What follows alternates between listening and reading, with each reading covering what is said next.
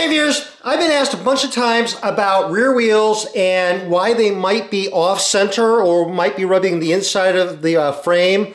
And unfortunately, there's not a real easy answer for that because there's actually a bunch of different possible causes for it. So I decided to put together a video to kind of go through some of those different causes and how to fix them.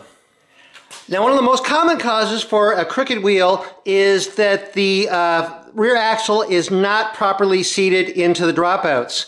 So it depends on the kind of dropouts you have. On these kind of dropouts here, I'm going to go ahead and just pull this axle all the way back. So release the skewer, pull it back, make sure it's all the way to the back of those dropouts. And it actually helps to have the bike on the ground when you do this, because that way they're nice and evenly set in there, and then clamp the skewer and see if that solves the issue.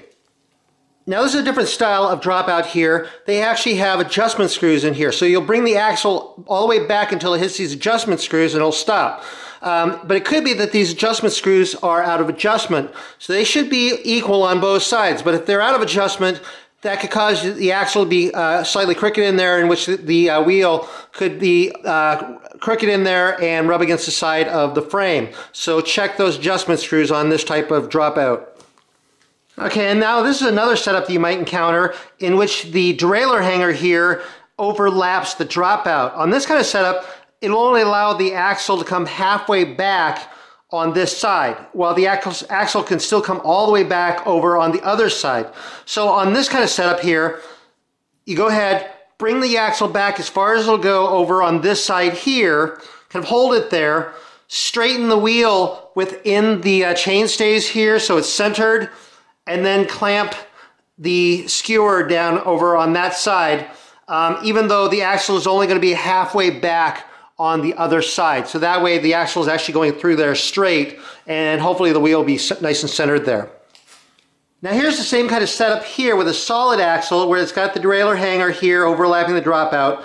On this kind of setup, when I'm bringing the axle back, what I like to do is bring it back as far as I can over on this side, tighten down the nut almost all the way, and at that point, now I'll adjust the wheel to where it's centered within the stays there, and then I'll tighten down the nut over on the non-drive side. And then once I kind of get both of them mostly tightened down, then I'll torque them down to how I want them to be. Now the next thing to check for is play in the wheel here. So grab a hold of the rim, try to move it side to side. Is there a little bit of wiggle in there? Is there play? If there is, it could be that there's that the hub down here is loose, just out of adjustment, or that the parts inside there are worn. So it might be a good time for a hub overhaul and to replace the bearings and readjust everything in there and tighten that up. Because if there's play in there, it could allow the wheel to veer to one side or the other inside the stays there. Now another thing to check for is a bent or broken axle. I've removed the wheel from the bike and I've pulled the skewer out just to make it easier to see. I'm going to turn the axle from the non-drive side, and this should stay nice and centered, which it does. Now if the axle were bent, you'd see this kind of going around in circles here, which would cause the wheel to be crooked depending on how it was installed. So if that's the case, go ahead, take the hub apart, replace the bent axle, check out all the other parts for any damage in there, put it back together. You can also check to see if it's a broken axle. If it was broken, this stuff would come right out, but it doesn't, so everything looks okay on the axle. Now if you have quick release wheels, you want to check the axles. They shouldn't extend out past the outsides of the dropouts, but if they do, that could cause problems and prevent the quick release skewer from getting a good clamp onto the dropouts and allow the wheel to possibly shift within them. So if they do extend out past the outsides of the dropout on either side, you're going to want to go ahead and investigate why that is and see what you can do to fix that. Another thing to check is the wheel true? Spin the wheel. And now if the wheel is out true and veers over, that could cause it to rub against the inside of the stays or appear to off-center in some points during the rotation. If that's the case, then go ahead and true the wheel. Okay, after checking all that stuff, if the wheel is still off-center, there's still a couple things it could be. It could be the dish of the wheel, which is how well the wheel is centered within the ends of the axles here where they fit between the dropouts. or it could be the frame alignment. And I'm going to show you a quick way to test it, both of those. And what we do is we're just take the wheel out of the dropouts here, flip it over so that the cog set is over here on the non-drive side. Okay, so now I have the wheel flipped over, so I have the cog set over here, over on the non-drive side. Now, when I've done this, if the wheel is now offset to the other side, then that means that the dish of the wheel is probably the issue. So the wheel is not centered within the ends of the axles where they fit in the dropouts. Now, if the wheel is still off-center to the same side it was before, then that means it's likely a frame alignment issue and the frame is actually bent. And I'm going to show you how to investigate both of those. Now, if you suspect that there's a dishing issue, you're going to need to check the dish, and you're going to use a dishing tool. This is a Park tool WAG4. And before you use this, you need to make sure that the wheel is true, because it needs to be true to check that. And so what you're going to do is, this tool's got feet that are going to sit on the rim on either side. And then what it'll do is, this little gauge here in the middle, I'm going to push this down so it just touches this lock nut here that will sit to the inside of the dropouts. Bring that down there so it just touches, and then tighten this clamp down so that it holds that in place. Now what I can do is I can flip the wheel over, and if the dish is good, that means that this should come down and just touch that lock nut down over on this side. If the dishing is off, then this would be farther down or farther up. So, and that would mean that the wheel is not centered correctly on the hub.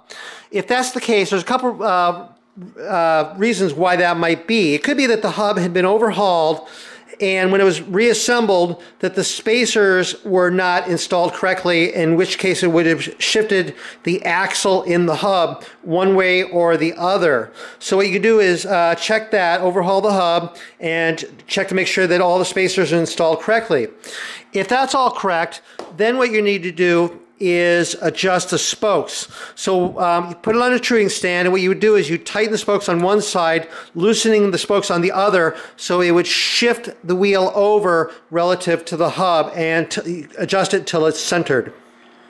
Now the next thing I want to check is the frame alignment, which is going to check the alignment from here to here down to the dropouts. And I have a frame alignment gauge, an FAG2. This is a Park tool.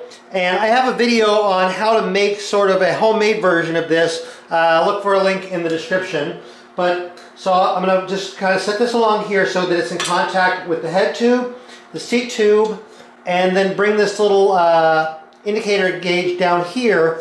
I'm going to adjust it so it comes over and just touches the dropout down there, like that.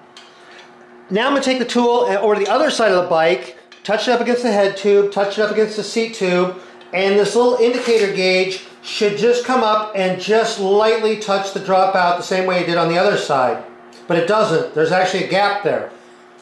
Okay, so you can see there's a gap here between the end of the indicator and the dropout, and in this case it's about 6 millimeters. So the frame is very slightly out of alignment, very subtle, probably not enough to really mess with the wheel that much. But this being a steel frame, I do have the option of straightening it if I want to. You only want to do that with steel frames. You do not do that with aluminum or carbon fiber or titanium or anything like that. But with a steel frame, I do have the option of straightening it. What I could do is take that distance, that's 6 millimeters, divide it by 2, so 3 millimeters. I could take this stay, move it over like 3 millimeters, take the other stay, move it over 3 millimeters. The hub spacing would stay the same, but then the frame should be in alignment. I could test it again with the alignment gauge and check it. I may or may not do that.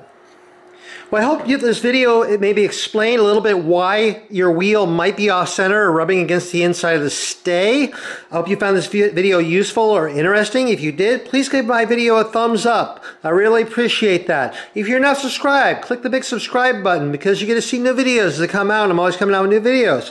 I'm over on Facebook, RJ the Bike Guy. Go over there, like my page. I post a lot of stuff over there. And I have a webpage, rjthebikeguy.com. Go over there, subscribe to that page. I have my videos all categorized. I have forums where you can ask questions and post stuff. Anyway, thank you very much for watching.